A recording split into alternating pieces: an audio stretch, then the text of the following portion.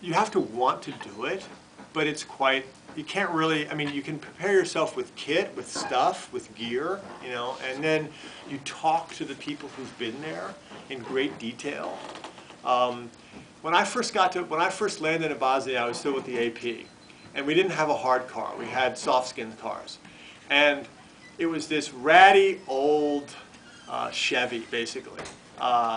It was basically like a tank, but it wasn't armored like a tank, and it was parked at the Sarajevo airport. And the note I got from the guy who was leaving was, okay, the car's parked at the airport, the keys are at the, the desk at the airport, and this is like, the airport's like a bombed out shell, basically. The UN was running the airport. And here's what you do. There's two possibilities. One is you follow the Ukrainian, because the Ukrainians were the guys that kind of ran the airport. You follow the Ukrainian armored personnel carrier into the city, but they might shoot you.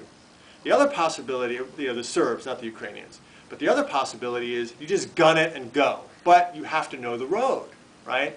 Because if you take the wrong turn on some of these roads, they're mined, but there are no barriers, so you'll blow yourself up. So basically that was a choice I had. And so I came in there, I had my helmet on, I had my flak jacket on. I find the car.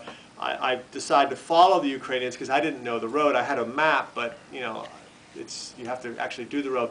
And the Ukrainians, because they're all safe, they're in an armored personnel carrier, they're tootling along, and then once we got to this place called Sniper Alley, it's a straight shot.